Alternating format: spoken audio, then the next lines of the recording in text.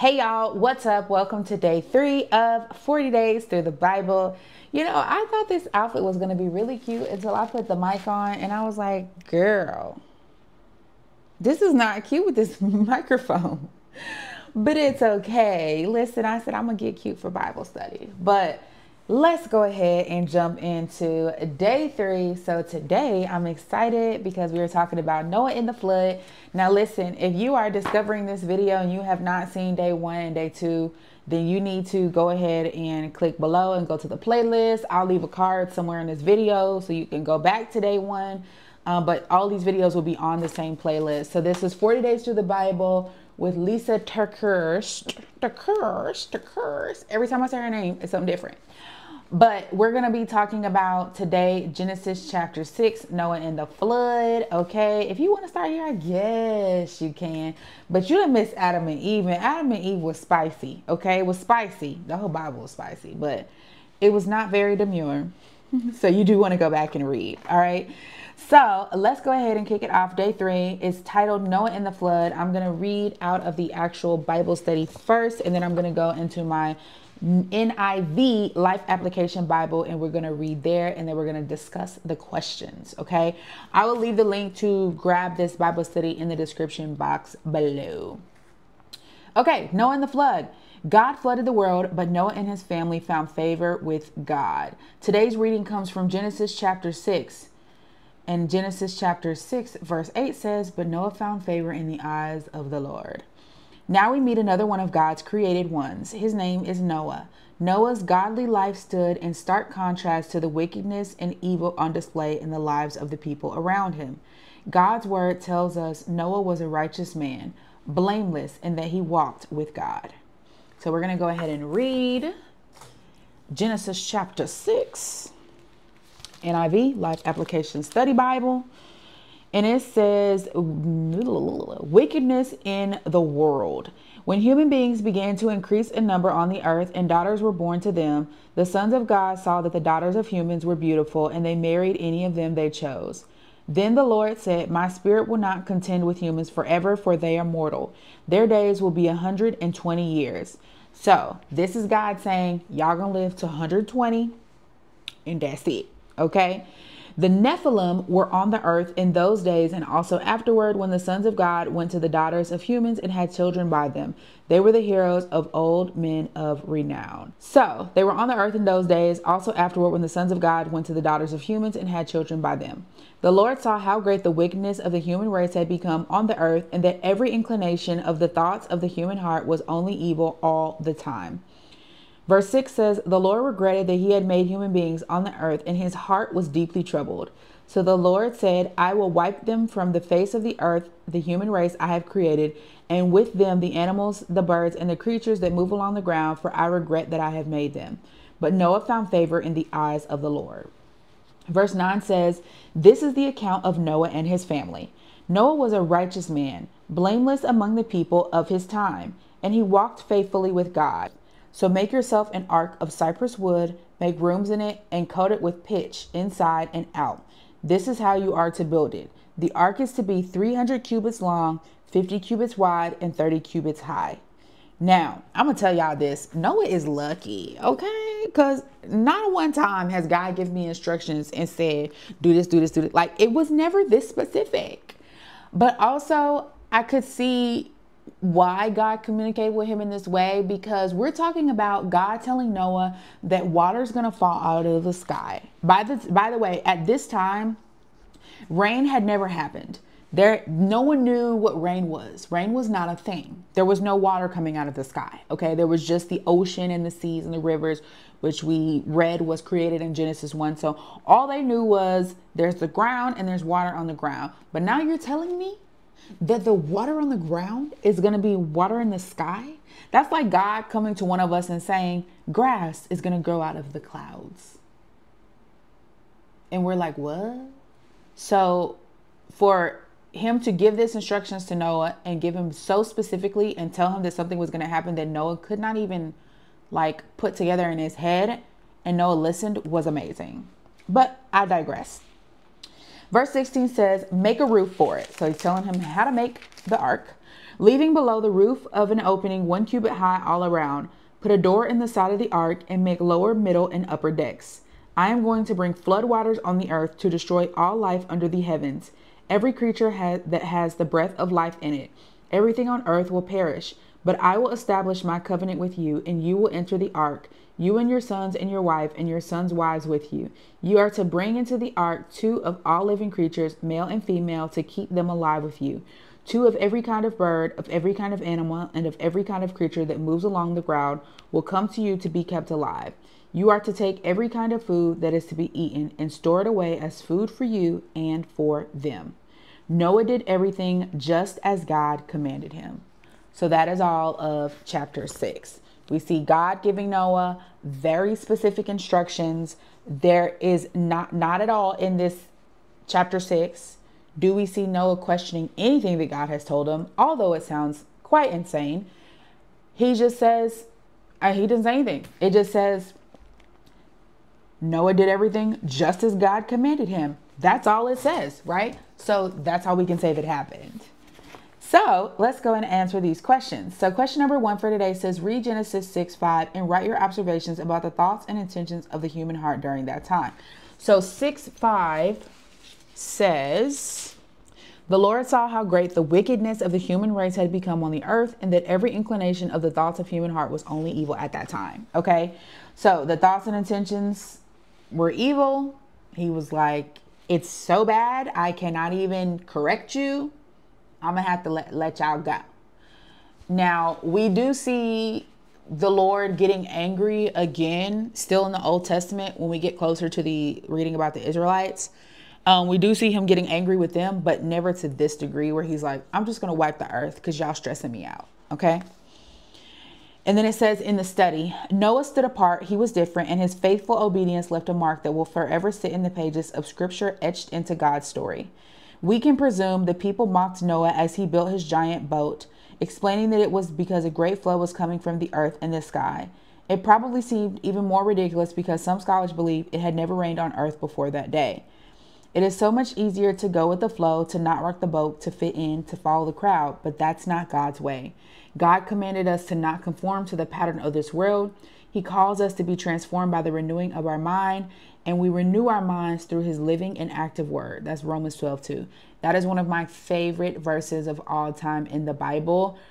For me, as an entrepreneur, as a business coach, a life coach, like, we are called to renew our minds every single day. All of us, not even if you don't fall into the category of a business owner, right? But there is so much power in reading his word and renewing your mind, like looking at what you think is possible and the limitations that living in this world has put on you, and then looking to God and saying, God, what do you have for me? God, what are you calling me to do in this season? And then just like Noah, doing everything that God commands without questioning it, without doubting it, without, having double-mindedness. It causes you to literally renew your mind because you're having to unlearn all the things that people have told you and just assume and have faith that what God is telling you is what it is, right? It's the bottom line. And we know it's the bottom line. God has the final say. So Noah did not conform. He allowed his mind to be transformed through God's word. He heard, he listened, he believed, and he obeyed. What about us? What will we choose? But Noah was not perfect, okay? And then it says, read Genesis 9:21-25.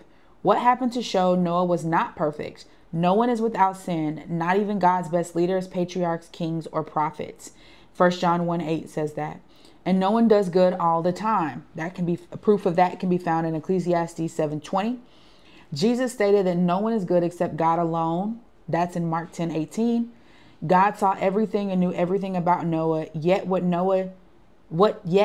did Noah find in the eyes of the Lord? Genesis 6:8, right? So we assume that people mocked Noah. That's not actually written in the Bible, but I mean, you could just put it together, right? Like, you can think about how would that be like, even in this day and age, we just assume that that's what happened. But let's go read Genesis 9:21-25. And I think this is good because I talk to a lot of women, like as a life and a mindset coach, business coach, like I pour into all the areas. I talk about health too, but As a life coach, I end up speaking with a lot of women who often feel like because they've made mistakes that they're not qualified to be leaders in what God in this season of what God has called them to do. You do not have to be perfect to be a leader. You do not have to be perfect to be called by God. Okay, so just let that stick in your brain. But in 9:25, verse 9, 21 through 25, it says this. Let me pick this up. When he drank some of its wine, he became drunk. Okay, so when I say he, we are talking about Noah, and lay uncovered inside his tent. Ham, the father of Canaan, saw his father naked and told his two brothers outside. But Shem and Japheth took a garment and laid it across their shoulders when they walked in backward and covered their father's naked body. Their faces were turned the other way so that they would not see their father naked. When Noah awoke from his wine and found out what his youngest son had done to him, he said, "Cursed be Canaan, the lowest of slaves, will he be to his brothers." He also said, "Praise be to the Lord, the God of Shem. May Canaan be the slave of Shem. May God extend Japheth's territory. May Japheth live in the tents of Shem, and may Canaan be the slave of Japheth." So when I first read this, I was confused because like literally it tells us to read from verse 21, but 21 says, when he drank some of its wine, he became drunk. Okay.